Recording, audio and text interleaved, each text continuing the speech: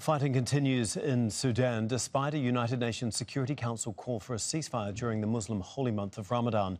On Tuesday, the army regained control of the symbolically important state television studios.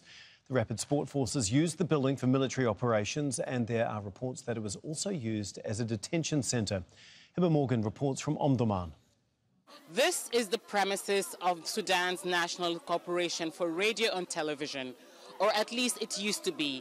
Because of the fighting between the RSF and the Sudanese army, this is what now it looks like. There are signs of the fighting that took place between the Sudanese army and the paramilitary Rapid Support Forces. The RSF was in control of this building since April 15th, when fighting broke out between the RSF and the Sudanese army in Sudan's capital, Khartoum. The premises is also home to Sudan's oldest and largest collection of archives, and that includes archives from Sudan's independence up to just before the conflict began in April.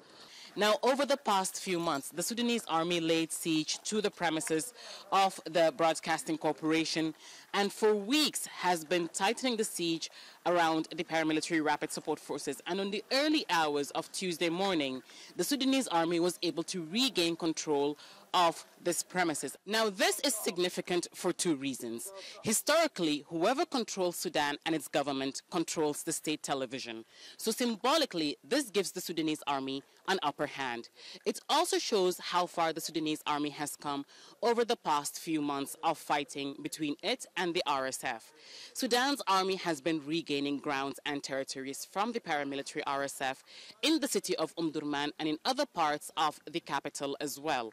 Now, the United Nations Security Council has called for a ceasefire to be observed during the Muslim holy month of Ramadan for relief supplies to reach the civilians that have been affected by the conflict. But fighting continues between the army and the RSF. The Sudanese army says that there will be no ceasefire unless the RSF withdraws from civilian facilities and from cities it took over since May last year.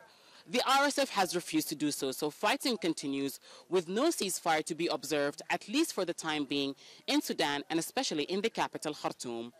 Hiba, Jazeera, Omdurman.